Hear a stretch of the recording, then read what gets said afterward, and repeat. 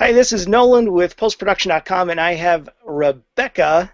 Um, and I'm trying to remember exactly, Rebecca. How do I pronounce your last name? Ha, Just right? say it. Just say love that, Rebecca. Rebecca. Love that. Do I have to do the little cup thing too? Love No, Rebecca? it's just No. that Okay. was the aside, off camera kind of thing. Off the side. Okay. Well, we'll see if we can fix that in post. Rebecca Michaels Haugh. This is why, because of that very reason, I used Rebecca Michaels for a long time, Oh, okay. and then I brought back Haugh because it was easier getting paid that way, Sure. because that's my legal name. Rebecca Michaels is actually a stage name for me, because of the problem with Haugh. Okay. Interesting. Trivia Just to start off. trivia to start off the show. All right. Well, trivia noted, and I suppose that's not a bad thing adding in so you can actually get paid. I'm sure you enjoy working for free, but getting paid is always a little bit nice too, isn't it? Is it? Yeah, well, the bank wants to accept the check. They see my name, but they don't believe that it's me when it's Rebecca Michaels. So I said, here I am. Really, I'm really here. Yeah. Yeah, Awesome. all my invoices say Rebecca Ha for bank Okay. purposes. So now I know you were telling me that you do a number of things: voiceover acting, even teaching. How did you get your start into this? Well, it all started when I was a little child, like they'll say. But basically, I made a commitment to myself to go into a voiceover career in the year 2000. I'd been in corporate America for quite a few years, but I'd always been doing stuff on the side because I was part of marketing. You have creativity around you, and I was doing things, doing voicing commercials and doing things on the side. I was hosting some shows locally. So I decided that I really wanted to leave because I couldn't take the what was called golden handcuffs Oh, back then, which basically meant that I wanted to have a more creative life. And so I looked at the opportunities I had and I jumped into voiceover because that's what I wanted to do. I didn't want the stress of being on camera, although I got into that. I got into that too. But I love voiceover because of the fact that it's uh, it's really freeing for a person as an actor. So I start from an actor's perspective. I don't start from a radio DJ perspective or radio host or other things that other people join or flow into voiceover from different places. So mine is coming from a business background who wanted more creativity and loved always doing voice and radio and that sort of thing. That was always part of my blood. So so you bring up a good point, and that is that you started off in corporate America with the golden handcuffs, and would expect that there's a lot of people out there that they've been told, hey, you've got a great voice, you should be doing something on radio or something on TV, movies, voiceover, and people go, wow, that sounds pretty cool. Maybe I could work from home, do whatever, all of that comes with. But they're working, as you said, at their 9 to 5 job with the golden handcuffs. How did you make that transition from, 9 to 5 to getting, more 5 to 9 maybe? to being a freelance 100% 24-hour laborer, Yeah. 24-hour a day laborer. How did you Um, make that transition? How did that work? Well, I watched other people who had done it. That's really what happened for me. I was asking people how they did it. Why weren't they going to a day job every morning? And I was finding out what people were doing. People had part-time jobs. There were the traditional actors when I had gone to Los Angeles because I started in the San Francisco area. And I was just really asking people, how'd you do it? And one guy told me, he goes, I planned for it. I saw an opportunity in my company and I took a layoff package or whatever they call a severance package. And in my company, we had been going through a lot of mergers. It was the cable industry, and there were mergers and reorganizations and mergers and reorganizations.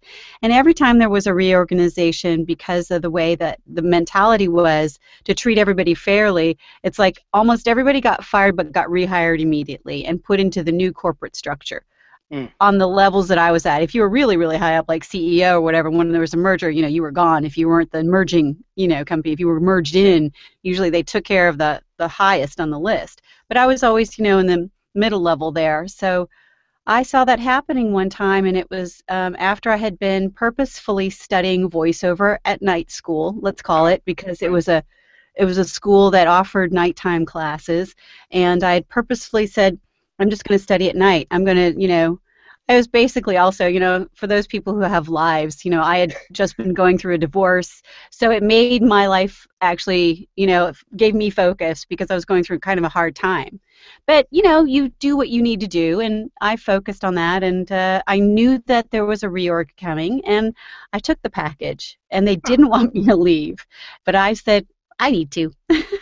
and and I left, and it was hard, and I worked part-time in really odd jobs. And and we were just talking about this on a LinkedIn group recently. It was like, how did you, everybody was sharing their story, not just Right. me. It was not about me. And I remembered what I had done. I mean, I was selling chocolates at high-end grocery stores, selling these really expensive German chocolates. German, yes, I forget the name brand, but they were really good. And they were like $7, like for a bar that was like 20 ounces. I don't know. It was really expensive. Yeah, and I was driving around, and then that was like killing me because I had to stock my car up, go to this place, take an unload and reload, and then go back into my car. It was fun, but it was hard work too, like labor and lots of time on the road, and it just, I found a better balance with a different kind of part-time job. So I jumped around for part-time jobs for a while, and until I could, earn a full-time income. So let me ask you this real quick. Obviously, there's a lot of people who do maybe like Fiverr gigs or Voice 123, or they have all these different outlets where they can pick up a gig here or there. So, and I'm kind of asking this from the perspective of that person who's working that 9 to 5 or doing a full-time normal job, and they want to transition into voiceover work. So would they be able to, it sounds like what you did is you kind of had your job and you wanted to get out, you saw an opportunity, but along the way you were studying and sharpening your skills. Did you pick up some of those one-off type gigs here and there? I don't know if Voice 123 or Fiverr was even around. I don't think back then when you started. No, they weren't around then, and it was really, I started at the end of the old paradigm when you would actually go into your agent's office and literally record there for a session that would then get submitted to whoever the end client was or decision making people. And nobody was online really at the beginning of the 2000s. That came around after 2005. And what was interesting for me is I really kind of got out of voiceover at the beginning. I got an agent immediately, but then I started booking all this on-camera work. And so it really pulled me away. I had studied voiceover, I had studied acting, I had a demo and everything. But I did headshots for the hell of it. And then I started booking all these gigs, and I ended up going down that road because it was more exciting, and I wanted to be a TV host for something. And I was getting a little older compared to what they were looking for at the time, so it was really a struggle for me. So I kind of decided, really what I wanted was voiceover. I took some time off, and when I got back in, it was 2008. Oh, wow. 2009. I took a couple of years off, like 2007, 2008, and I got back in at 2009. And then you see Voice 123, Voices.com. I think Voice Over Planet was around at that time, and things have changed even since then. But what I did is I used that as my practice area because you can get inundated with auditions, Right. and I let that serve me to get me back into having my own studio, because before I had always been traveling to all the places. Oh, sure. But at this point, I didn't have that luxury, nor did I really want to deal with that, because that's hard. That's hard on everything because you're spending a lot of money and you're not earning anything really driving around.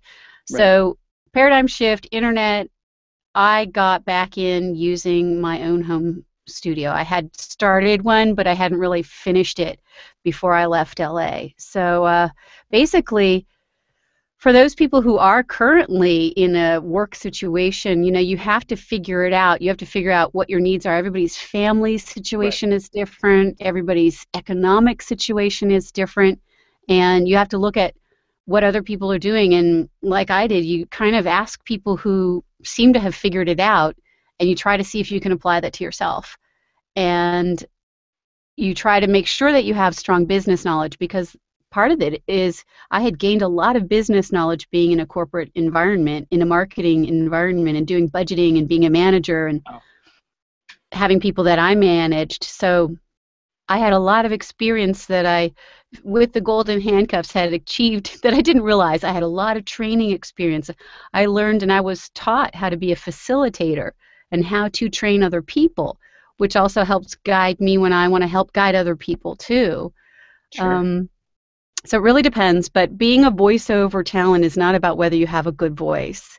That can be a plus, Wow. and but it doesn't mean that you have a career, and that's a big, big kind of misnomer out there.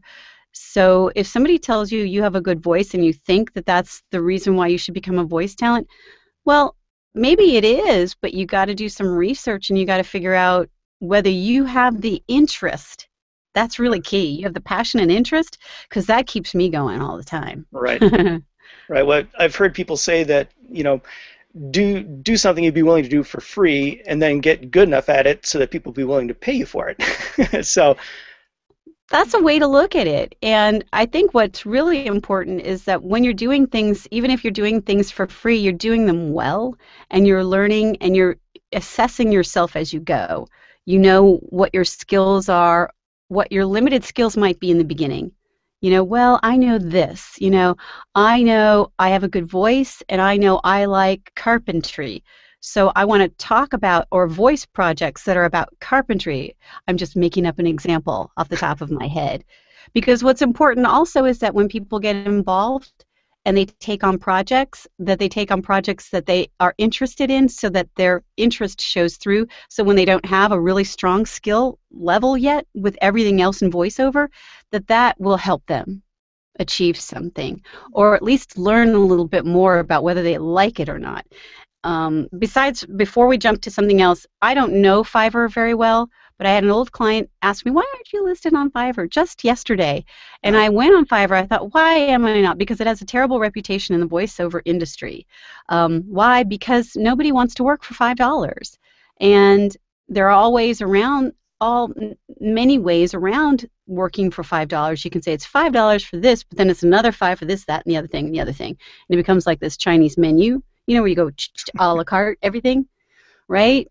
uh, So Fiverr isn't really, for professionals. That's what I have to say, sure. unfortunately. Would you see something like that being an opportunity for someone who just wants to get some practice, get their chops up a little bit, or are there better outlets than that? Would you think? Well, I have my own personal opinion, and everybody's going to have their own, right? Of course. Because I was looking on Fiverr and I thought, well, maybe that person is a professional, but then why would they be doing things for $5? Because you can't earn a living, as far as I'm concerned, unless you do one word for $5, maybe. I mean, I Right. don't know what the real breakdown will be, but I saw people saying 750 words or an audiobook, an ebook for $5. And I'm like, are you kidding me? Wow. I mean, there's editing involved too, and I don't know if they're having to pay somebody else or they're doing that or they're just trying to start out and see if they can get work. Um, I think a better way is not to really go out there and put yourself on the market as much as really practicing and learning on your own, Hmm. because nowadays it's about having your own home studio. Like you can see, I'm in my own. That's why it's all dark back here because it doesn't really matter that I have a lot of light. Right. Um, and sometimes I do Skype calls, so I do have my face logo over here. It's kind of off camera. There it is. I'm telling you, it's really there. And so you really need to have skills besides the voice technique and ability to know what proximity is to the mic and basics like that. You need to know how to edit the audio and clean up the audio, know what people are expecting of you, and know how to work with the levels of the audio so it doesn't sound like it's a lot of problems that way. Right. Plus, you need to know how to market your business. You have to understand marketing and being an entrepreneur. And it's not something you just jump in and start doing necessarily, but everybody has their own way. Right. I'm not a huge planner, because that can turn into procrastination. Yeah. But at the same time, a little planning is helpful, but everybody has good instincts usually, or they hopefully will listen to their own instincts, because that will take you to some degree far. Right. Um, I hope that answers the question because I don't even remember what you're No, asking. no, no. Well, it's kind of funny as we started, the interview here, the conversation. You really brought some ideas to my mind that I know there's a ton of people out there. I mean, I know a bunch of people they want to get into voiceover, and they're kind of like you when you said you were starting off. You had your 9 to 5 job, and currently they're kind of doing a little bit about what you were talking about. They're sharpening their skills, after hours on the weekends. And then many of them that I know, they're picking up some gigs here and there. The Voice 123. I haven't met anybody quite. I've seen people on Fiverr, but I haven't met anybody who actually does do that. But they're doing a lot of stuff that you were saying. So it just dawned on me. I was like, wow, I bet you a lot of people would be curious to hear how it was that you went from being out of the industry getting into the industry. Was there one? I suppose it's probably a number of gigs that kind of you felt was the turning point to going full time and working 100% from your studio in home. But is there a turning point in your career that you felt really, really set it off for you and allowed you to walk away from doing the odd jobs and just go 100% full time? Well, probably there are two turning points. One was when I first was getting started, very, very first. After that full year of training, maybe a little over a year, and I went and I got my demo done. And Oh, right after that, the woman who had been holding the school that I was going to, she was a casting director, and she did a casting and invited, me as well as other people to the casting, and I booked the job. And I remember when she called me, or I think she called me, um, and she said, "Well, you're on your way. You made it. You're in it now, right?" And wow. that was really cool because she knew, she had seen me the whole way through. And this was my first audition that I attended from her, and I booked the job. Wow. And it was really exciting. So it gives me chills remembering it now. Wow. um, s- so that was really a key moment because you have to have a demo. That's basically like having a business card as a professional talent. Right. And then nowadays, really, you need to audition because, and I did audition at that point. But you're always auditioning now. The demo is often mostly a tool to get an agent nowadays. And it was really kind of then too. And I got Mhm. an agent right away as well. So part of it is, luck and timing. Um, and then the second kind of pivotal moment for me was going back in, and I had help in creating a home studio. I didn't do it on my own, which Uh, I encourage everybody to, if you know what you're good at and you know what you're not so good at, if you can get help with the things that you're not so good at, oh, sure. get it, and don't try to figure it out on your own because you might take a lot longer unless it's your procrastination technique, which is, that's another story. Um, but yeah, I got help setting up my home studio, so that was kind of like huge. And I basically used LinkedIn at the time. Remember, this was 2009, Hmm. and Twitter was sort of a question mark. It was starting, but people weren't really, embracing it, and Facebook wasn't really in that scene yet. Right. So back then, I was really using my business skills and my networking skills online Sure. to generate contacts from which I generated leads and referrals and then recurring work. And Huh. that's what it took. And I focused on my knowledge, my business background, and my training background, and my sales and marketing background as my strengths to start. Wow. Wow. So when you say, and mind you, I do want to ask you about, I know you have I know there's an improv program all through Yes, your website. I do want to ask you about that. And in fact, maybe we'll this is get a there. good segue. Maybe we should Yeah. just go to that. I don't want you to, give all your tips and tricks and all that kind of stuff. But I'm really intrigued by, a lot of stuff that you said in regards to networking on LinkedIn. Like I know people right now that are looking to get into the voiceover world. They're like, well, shoot, I'd love to get an agent and I'd love to book reoccurring work. And they're like, where do I go from here? And obviously, I'm not the one to ask. You would be the one to ask. I would. And that's why I'm asking you, I guess. Well, everybody thinks that, I mean, everybody has some impressions, probably because of Hollywood movies, that the agent is the king, in your Right. life as a voice talent. And it's not the truth anymore. Hmm. Many people, unless you are really at the top level and you live in Los Angeles or New York and you have agents, probably in both places. Hmm. You'll have multiple agents in various areas. And even now, there is a new agency kind of spawned from the internet that is called the voicerealm.com. Oh, And I like them. They just started, oh gosh, maybe a year and a half to 2 years ago. I'm not sure exactly. Over a okay. year ago, though. And I was in with them in the beginning because I found their concept interesting. Right. But basically, what they're about is being an online agency. So taking the traditional role of an agent, but doing it from an online perspective. Um, so the so what's happening is, from my perspective, from my position as a voice talent, an agent is very important, but an agent is only going to get, a portion of your business. They're only going to get 10 or 20% of what you book with them. Oh, wow. So if you look at that in your overall, you're only paying them 10 or 20% of what you earn on a job. So if you think of that as your workload, then the majority of money comes to you. But the problem is the agencies need a lot of clients to be able to make Right. money doing Right. that. And usually, even with me now, the agency's work coming to me is less than what I generate on my own. And Right. this is the case for a lot of people who are not in the major market itself Hmm. and are doing their own footwork, let's say, Right. to market themselves and build their business. And you're basically a small business person running your business and doing everything you can. So having an agent is great. Having multiple agents is better and more appropriate.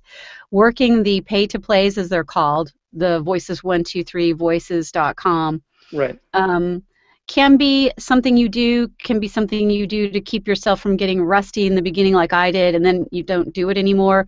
Can be something you do tangentially, if you don't mind the investment of money to buy the membership that you need to buy for them. Right. Um, but networking on LinkedIn is a big deal for me. I find it to be very, very professional there, and open, pretty much, for people to meet each other. Um, and then, online advertising and Twitter. Facebook, I don't know. Facebook keeps morphing into these different things. I have a Right. page on there for my voiceover business, but all that page stuff has changed. But I will tell you that if somebody is wondering about voiceover, to do your research is so key, because so many people jump into it thinking I can do this, and and then they kind of get disillusioned after a year or two, because there's a high level of competition, even Sure. though it's a very friendly community to the most part. It's highly competitive, and when you start getting into the higher paying gigs, really competitive. Oh, sure. Um, so you have to be good, and you have to be talented, and you have to hone your skills. Right. Skills are really important, But and there are a lot of good coaches out there. And that was going to broach us over to the next yeah, I was just going to thing say, we were doing. I want to ask you one last question, and then let's talk about what you do and how you're helping out. Sure. You talked about networking on LinkedIn. Is that the passion of, what you're passionate about? Are those the people that you're looking to network with in hopes of maybe doing some work with them, or is there any specific target of people that you network with on LinkedIn? Both the potential producers or collaborators, I call them collaborators because they could be casting people, they could Right. be producers, they could be developers of content that hire voiceover talent. Anybody who hires voiceover talent, Oh, sure, that's one of sure. your targets. And another aspect of that, though, is the voiceover community, and building networking through that, because Mm. you can learn things. A lot of people are very open and share their trials and tribulations and successes, and to see all of that and be a part of that, I was extremely helped in the in Sure. the in the beginnings of setting up my voiceover studio myself. Doing it from home, all that. Ooh, yeah, that was extremely helpful. Right. Facebook is now a nice community as well. Lots of voiceover groups in both places. Uh-huh. Um, and so it kind of depends, which is your cup of tea. I do both. And then, yeah, and then there's Twitter. So all this, I don't do Instagram. I have a thing. I don't do Stage 32. Um, oh, I meant Pinterest, not Instagram. Uh-huh. Um, but people do. I just I just haven't been big on that. And it really depends on your personality and your time and where you feel like you can make the most impact. So Right. for me, it was one thing, I have this business background, maybe you're an uber creative gamer, and you just know you have the next voice of like some total, Megatron transformer, I don't know. And, maybe you're doing the anime fan dubs, Well, cool, okay. But definitely check in, and there are some really cool podcasts out there or internet radio shows you can check out that are awesome. Sure, I you have haven't one, made don't you? I have one. It's called LoveThatVoiceover.com, and Uh-huh. I interview people pretty much once a month. I have over 58,000 downloads at this point. I've been doing Wow. it since 2012, and it's just audio, so you can take it with you. What's nice is you can listen to that, while you're exercising or whatever. Sure. And we have talent agents, casting directors, and voiceover talent as main, guests. Well, let me do And it's this real very quick, cool. Rebecca. Why don't I pull up your website so people can take a look at that, and then maybe you can Sure, give us a quick tour and tell us a little bit how you help, with voiceover and all of that. sure. Are you pulling up my lovethatimprovo.com? I've got Improvio? lovethatrebecca.com. Okay. Well, Rebecca that's my Swayze. main business website. Okay. That's my main business website, and there's a page on there or a tab that you can see that talks about I love that voiceover. This is me, and that's my about page, and that tells you a little bit about some of my clients and my experience. And I don't know how many people actually look at this page because the main page, which is the home page, is where I have my demos, and Okay. that would be what everybody needs to have. You need to have demos, and you need to have at least a commercial demo, and then you have to have a web page So you because, want me to click on the home button here? sure. Okay. And you can design everything the way you want. It's nice to have a brand. When you're first starting out, you may not know what you want your brand to be, Right. and then you can evolve with that. So you can see that I have my demos, and people can click that and listen, and that's really, really important. You can have a one-page website with just your demos. That's totally cool. That's totally all you absolutely need. You absolutely need that, and that's totally fine. Wow. And then that's what you Um, promote to the people you meet on LinkedIn. yes, yes, and oftentimes I'll be emailing people an MP3 of Oh, my sure. demo too. Okay. It depends what they want, whether they want something that they can forward to somebody else in an MP3 format or whether they want links. So it really varies, and you want to have capability to do both. So having it online is a way to send links to Right. the sounds, and then also having an MP3 version so that they can get it really easily, forward it to somebody else, et cetera, et cetera.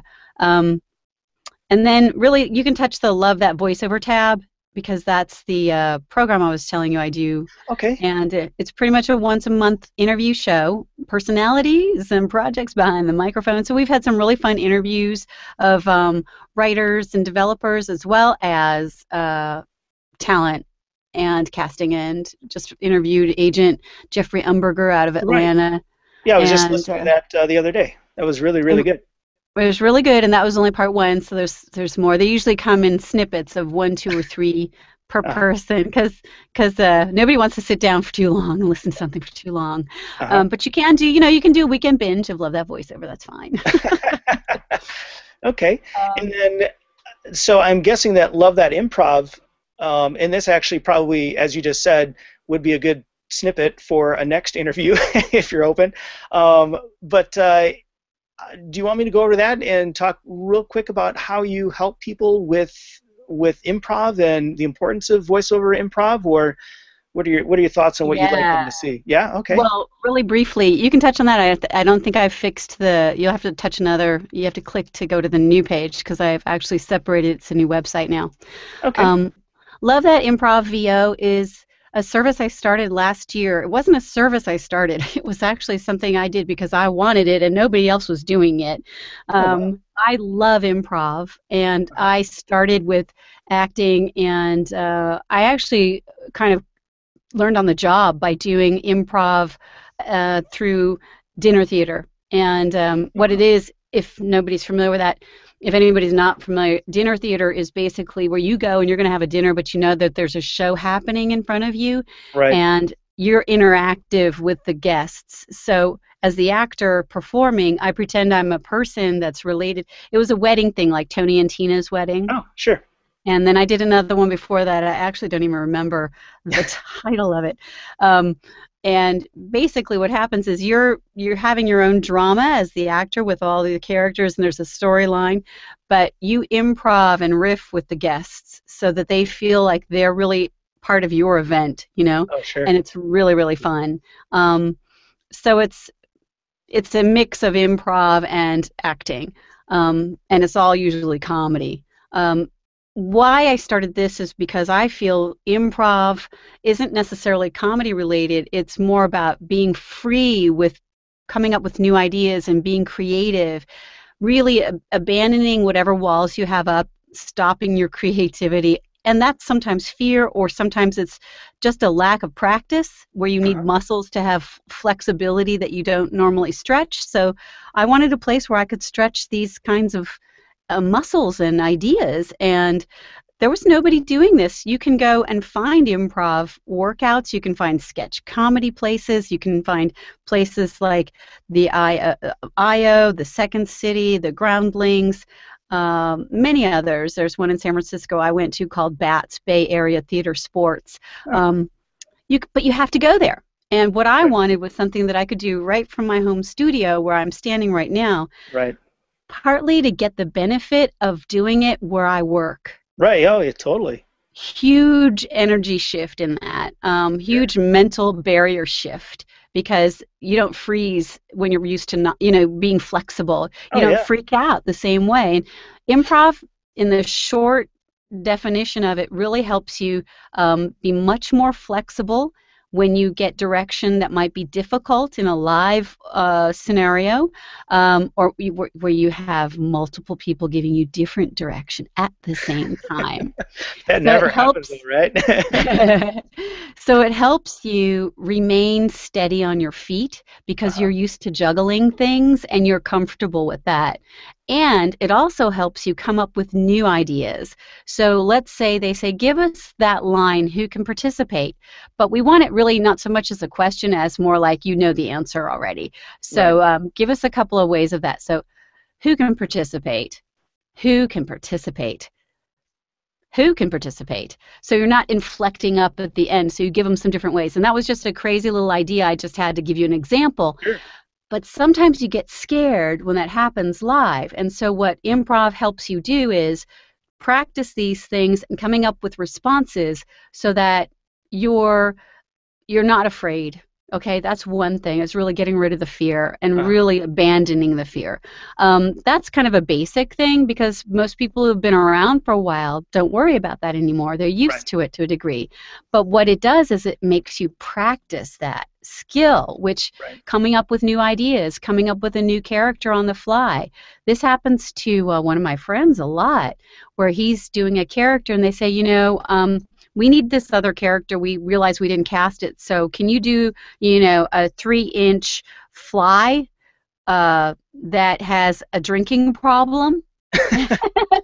And so you'll go, what? Instead, you won't do that. You'll just Well, go, hang on oh, a a second. 3-inch fly has a drinking problem. And so I you was just come going up to with ask for your something. take on a drunk three fly.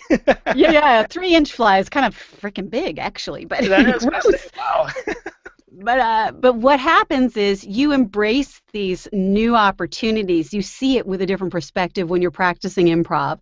Uh-huh. So for me, it's like going to the gym. It's which I should do more often. It's like going to the gym and practicing the things that, make you nervous or that you're not familiar with so that you become familiar in a professionally safe environment. You're dealing with things that professionals deal with, Right. but you're not doing it in front of your client, Oh, and that's right. huge. Right. Oh, And it's sure. just like any other skill-based training or workouts. This all started as workouts, and then Hmm. as I've been doing the workouts, more people have been saying, but I don't get how this really translates to voiceover. So we actually started this month in June of 2014, because I don't Oh, know when somebody might be watching this, that we're now offering actual classes for the first time. right. So is So that's what this is over here, right? You start off with maybe the mailing list, and then it goes into ready to buy or click here. well, here, yeah, basically, the website is just trying to introduce you to the services that we're offering, and Okay. I do request that people who are going to do anything with me, that they are working from a home studio, because I don't Okay. want people who don't know what they're doing yet. That's for other people to teach them. Right. I'm not teaching people the basics of voiceover. I'm not teaching you about how to set up your home studio. I'm not doing anything like that.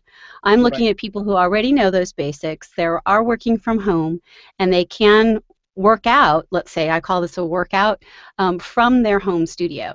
Hmm. And we do it all on Skype. We might eventually go with Google Hangouts like we're using right now.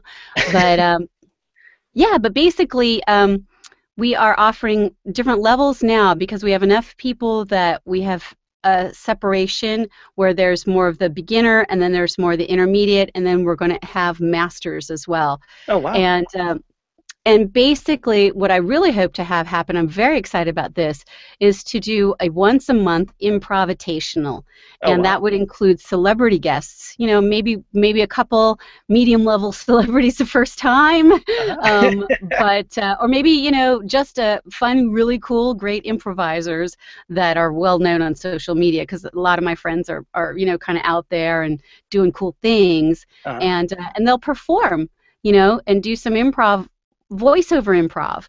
So you'll hear characters and you'll hear things done on the fly. We'll play games, which are really, really great for stretching you in different ways. Like for commercials, you need different skills than narration, than audiobooks, than characters in games or characters in animation. They're slightly different, but there are some skill sets that are really helpful that you can gain with improv. Improv is not the end all be all for everything. Right. It's just a great place to stretch uh, muscles that you may not know you have, Sure. find them. Uh, it's not always about creating comedy either. That's really important because a lot of people think of Whose Line Is It Anyway, the TV show that was Right. fabulously accepted and popular for improv. But that's a really kind of the sketch comedy improv. We're not looking at trying to make comedic routines, although there's a lot of funny things that happen when you do improv.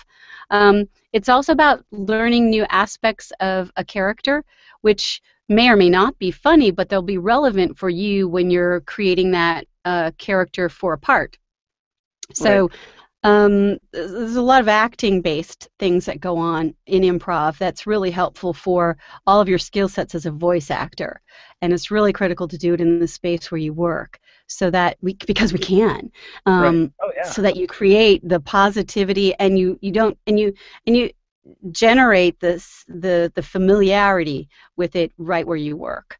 Um, and a lot of people have given me a lot of a lot of participants have given me a lot of positive feedback. So I got some really cool people working with me now, and Faith Coons, John Bailey, uh, come from different backgrounds, both with great improv experience themselves and Sure. able to offer some really great tips and instruction. And we're all doing this together.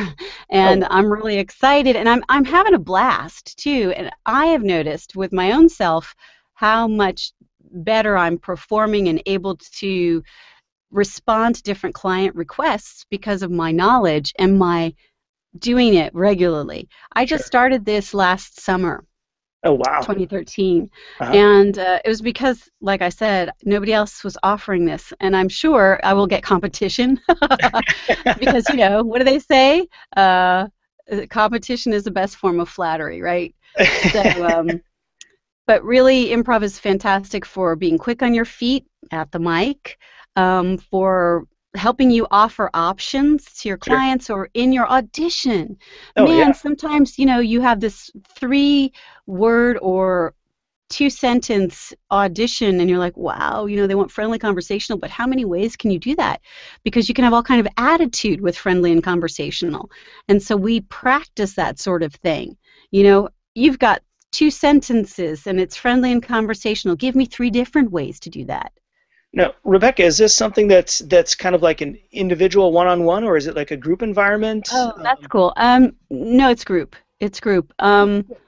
We try to keep it to a reasonable group. Sometimes they're smaller groups, so sometimes it feels like one-on-one because like a bunch of people have signed up, but then they all get gigs or whatever. So because we do this, the classes are now on the weekend, but the workouts have always been during the week. So so sometimes people have to, go to do their voiceover gig, so Right, it right, varies. Sometimes it feels like, three people in the workout. It's really intense because we can really get into some things.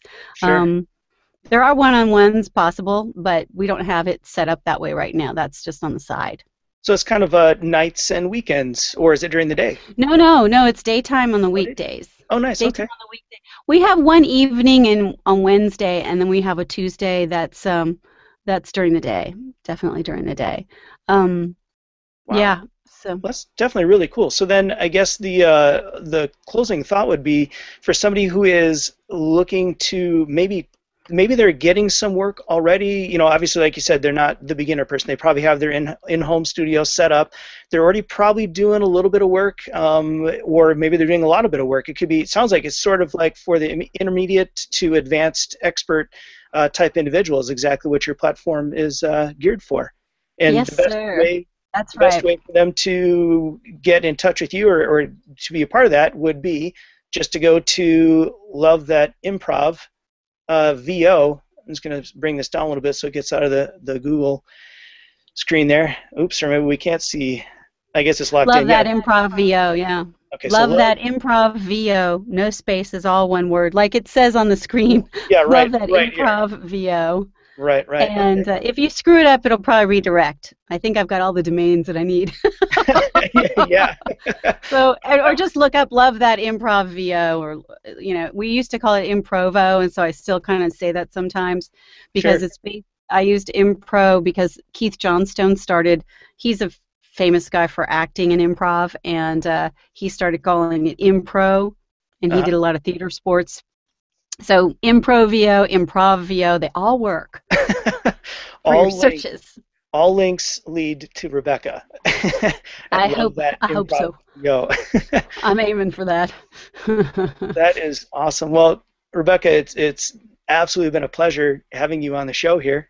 And Oh, well, thank you. It's been my pleasure. Thank you for inviting me. I really appreciate that. yeah, absolutely. And yeah, definitely look forward to finding out more about what you're doing. And it sounds like what you got going on there is great. It makes a heck of a lot of sense to me. If you're in the studio, why wouldn't you want to practice? As they say, like in basketball, I remember I tried to play basketball in high school, and they said practice the way you want to play. So, and for the voiceover industry, you're playing in your home studio, or more and more so. So that sounds like a great way to get sharp and take yourself to the next level. Exactly, exactly. I might borrow that. Practice how you want to play. Yeah.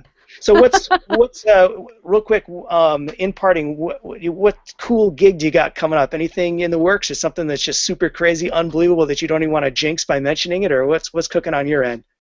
Well, I do have a couple of projects, but sometimes you have to sign a non-disclosure agreement, so you can't really say Yes. some cool characters. There we go. Um, really exciting stuff. I wish I could describe it to you. I cannot. Yeah. Okay. Um, I understand. Yeah, it's really nice. And then, all the basic stuff. I do a lot of narration, not for television yet. That would be lovely. I would love to do some National Geographic stuff or whatever. Sure. But I would love to talk about lions and tigers and bears. I Oh really no. would. Why? Exactly. I think I need to do kids' stories on TV. I don't know. I always want to make them giggle and laugh. But I do a lot of smaller video narration stuff and commercials every once in a while. Yeah, so I'm just, working like everybody else. Yeah. Well, I was looking at your accolades on your website there, and you pretty much got it nailed from A to Z and everything in between. So congratulations. Thank you. No, I'm very pleased to be a full-time, earning a decent living, voice actor, and that's not the easily achievable feat, from what I've been told. So I'm a hard worker, so I guess it's paying off. Yeah, Thank well, you. that's fantastic. Well, Rebecca, again, thanks again for stopping by the show. We're really glad to have you on, and absolutely look forward to following you and see what you are doing down the line when after you do it, so you don't have to be bound by your non-disclosure and all that good stuff. Exactly, yeah. So again, Thank thanks. you. We'd love to have you on the show again. My pleasure. Cool. Thank you. Well, enjoy the rest of your day, and we will talk with you soon. Sounds great. Ciao. Yep.